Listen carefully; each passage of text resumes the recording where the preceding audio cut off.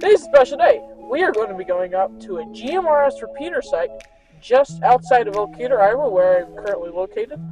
And we are going to be looking at some of, going to be unlocking some of the two refrigerators, which is used storing for the repeaters. And we're also going to be looking at how we're going to set up possibly a ham radio repeater up at the tower site. See you there.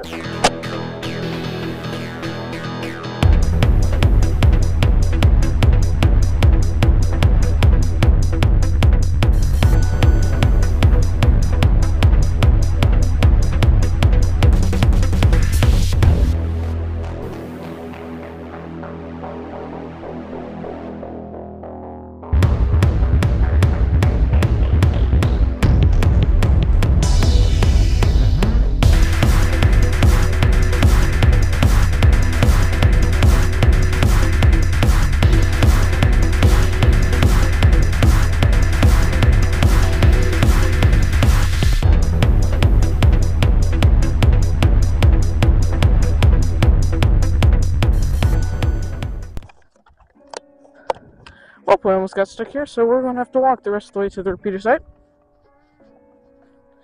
Very muddy right here. It's still winter, and the snow just melted from a lot of snowstorms here.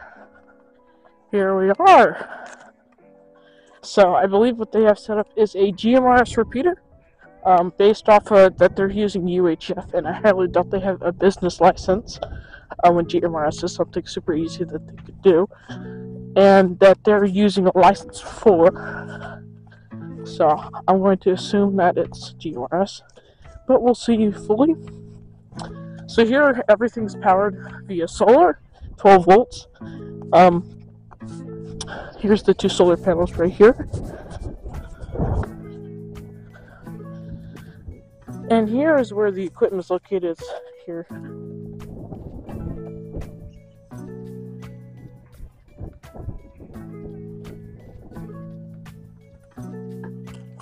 Alright, so this is the battery backup.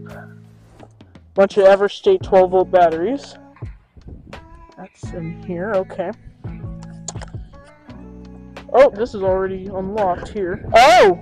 Wow. Powered. They got a Bridgecom system repeaters in here. Wow, I was not expecting that at all. Looking at the power generator, it's getting 11 and 21 volts simultaneously. I'm gonna have to look into this. Alright, so currently, don't know what to do. So we know that there's power getting from the solar panels and the batteries. So we're gonna take this home, see if we can get this thing to power on. Or it might just be dead, which would be unfortunate.